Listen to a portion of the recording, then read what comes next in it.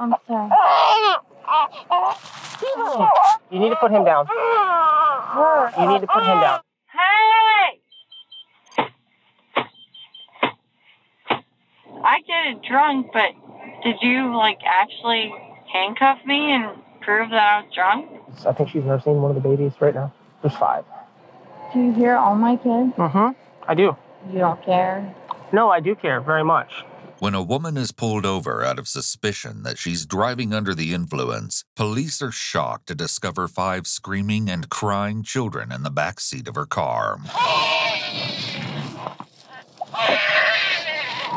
Soon, the officer's focus shifts away from the woman and toward finding care for the distressed children. The scene is one of utter chaos. That breaks my heart that precious little baby. It's April 23rd, 2023, and it's a calm, cool Monday night in the peaceful family community of Newberry, Florida. Yet, when a woman looks out her window, she finds her backyard aglow in the lights of a car parked haphazardly in her yard. The driver of the car, 29-year-old Samantha Fletcher, stumbles through the grass, aimlessly peering in the windows and the door of the home. Startled, the homeowner calls 911 about the suspicious driver. When officers arrive at the residence, Samantha has already driven off into the night. Fortunately, it doesn't take officers long to locate her. They find Samantha driving down a rural stretch of road and are only able to stop her after they use their cruiser to box her in.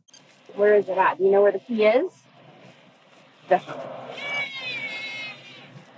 Sweetheart, hang on just a minute, okay? Do you know where the key is? No. Okay, can you step out for just a minute? Let me find the key and let me make sure your kids are okay. Do you know where you're at? Yes. Where are you at? Do you know where you're at? Yes. Where? On the road back home? Okay, where is home? Do you know where home is? Yes. Where? Do you know what your address is? Which is what? I don't think so. You don't have to answer? Okay, do you have any ID? Tell me where it is. I don't want you to go in the car for it. I don't have to answer. All right, well, hold tight. Stay right there. Yeah. Oh. It seems Samantha also brought her dog along for this strange drive. Hey, just hold on. Just hold on. You're fine. Stay right there. You're fine. What's your name? Are you okay? Samantha isn't eager to talk now, but she'll have plenty to say later. You guys okay? Okay. Or are you living in your car? Can you answer me? Do you live in this town? Do you know where you're at? I know I'm at. Where's that? Okay. Is that where you're at right now? No. I need to know if you have somebody that can help you come figure out what's going on with your kids and with you. Are you having a medical issue right now? No. Okay, well then how come you can't tell me where you're at? Are you embarrassed by what's going on? They said not to answer. Who said not to answer? I mean, we're just trying to help you. And so I need you to answer. Because I need to figure out what's going on and why you have kids in the car. And is there something medically going on with you? Is there something else? I didn't want to drive home. I feel dumb. Okay, well, don't feel dumb. We need to figure out what's going on. His dad was like, it's no big deal, take him home. Okay. I'm not legal guardian on his mom. Okay. His dad kind of sucks. Okay. Detectives take what little information Samantha has given them and do some searches to see if they can contact any of the children's fathers to come and collect them. If they can't, officers will have a big problem on their hands. She's still nursing? Okay. I did that. I got husband's phone number. I'm getting ready to go call him. Okay. But if he's gonna do it.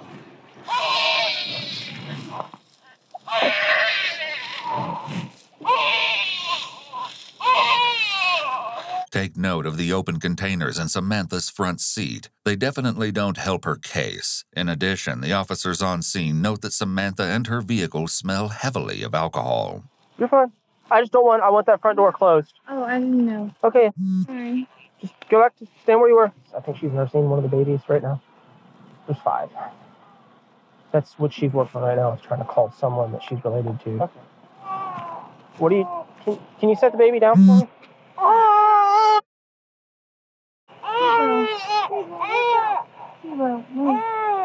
What are you doing?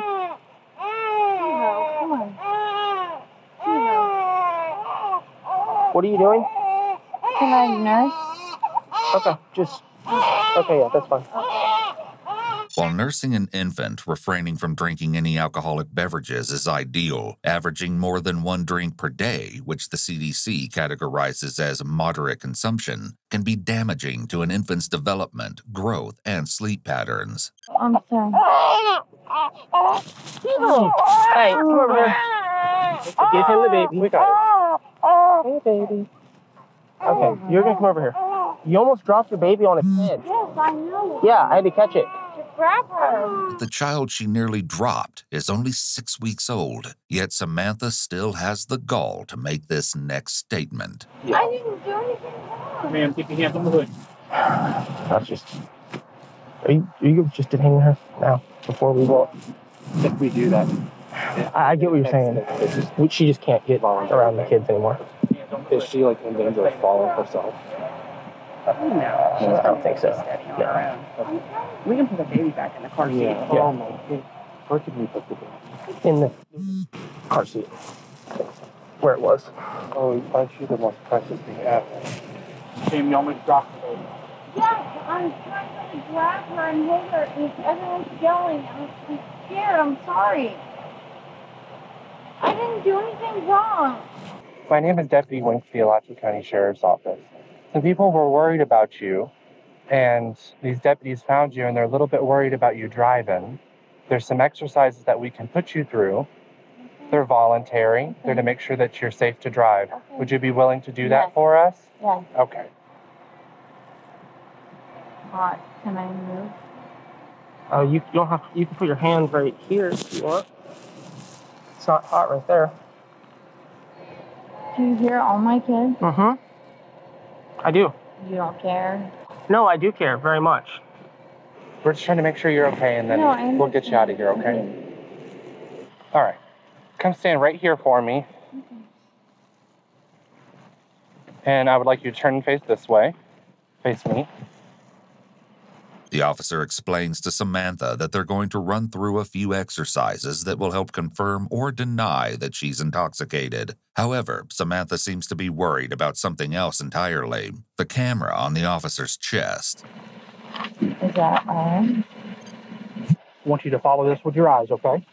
Back up just a little bit. Right there. Watch out, hon. Careful. Lean back. Put your arms back down by your side for me. Down by your side, honey.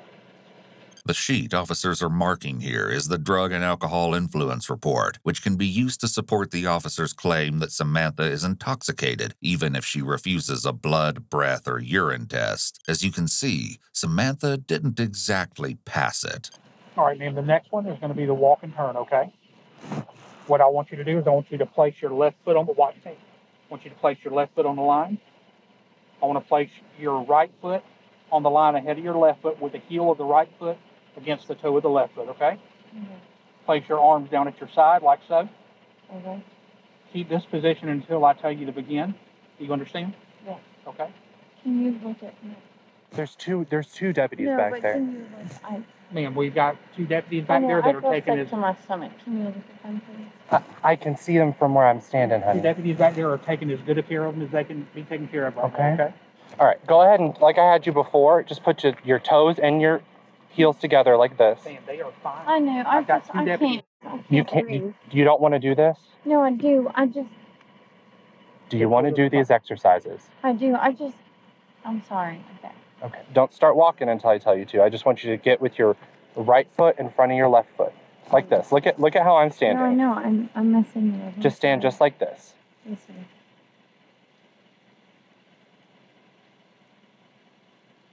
I can't. You can't? No, I messed it up. I'm sorry.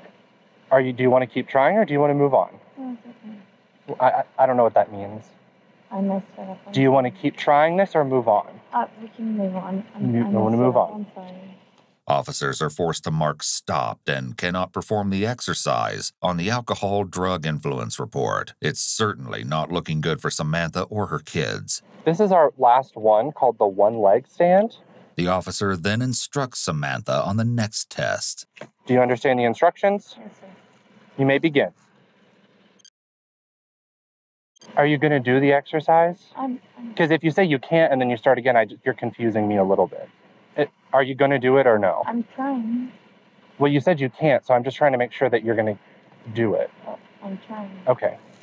This test also proves to be a lost cause. We're going to do one last one. Close your eyes and tilt your head back. Put your arms out like an airplane. Count as high as you can until I tell you to stop. 1. She doesn't want to take a breath test, which is a shame because if she blew 0.5, we'd charge her with the enhancement. Often, if the subject's BAC is a certain level and there are children in the car, a DUI charge itself could be enhanced to a felony of some sort. Have you ever been in trouble before? No. I'm going to read you some stuff as soon as we get you sat down, okay? But this actually isn't Samantha's first time receiving her Miranda rights, despite her claim. In 2014, when Samantha was just 21, she was arrested for a DUI. Though this is her second time, she still seems to struggle to understand exactly what's happening. So, like, what am I being charged with? DUI. And then, DUI. can I get, like, let go tonight or no? We'll talk about that again in just a second.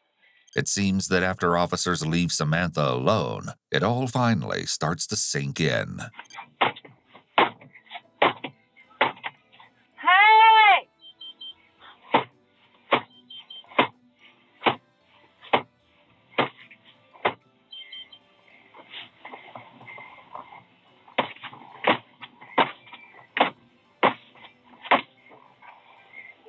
Can I take a test?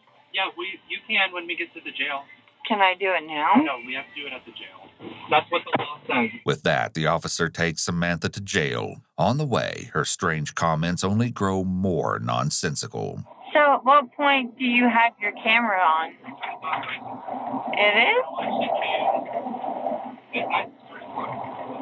You have it on right now? You had it on all night, bud. So can I call my husband now? Or y'all won't let me? Oh, yeah, y'all like to control that, don't you? So are y'all dropping me off at the jail? Thanks, Bubba. Is anyone coming to get my kids? Yeah, they're going to probably go to DCF for them. Can you call my husband? We're trying to, but his phone's going straight to voicemail. The lieutenant that was here, the female lieutenant, she said she's going to keep trying to call him, okay? That means nothing. Can you, like, let me help you call him? No, ma'am. Oh, okay, thanks, bud. Samantha's sarcastic, bitter attitude wanes for just a moment when the severity of the Department of Children and Family Services getting involved hits her. Can I please tell them goodbye? Please, please, please, please. I don't want your kids to see. Well, you did this, so. You did this decision. I did not tell you to get in that car. I didn't. I did it drunk, but did you, like, actually handcuff me and prove that I was drunk? I gave you several opportunities. Did you?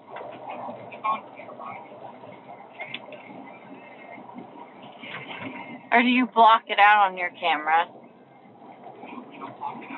Are you sure? Can we see that, bud?